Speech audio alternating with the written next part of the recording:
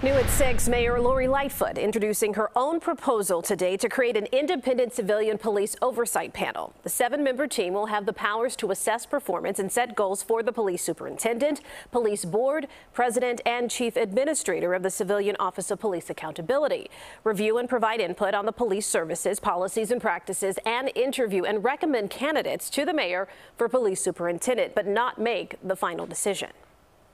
The relationship between the mayor and the police superintendent is critically important. So we have a process by which the candidates will be vetted through the commission. The commission will make recommendations. But yes, because the buck stops with me, I will ultimately, as mayor and any other subsequent mayor, be making that decision.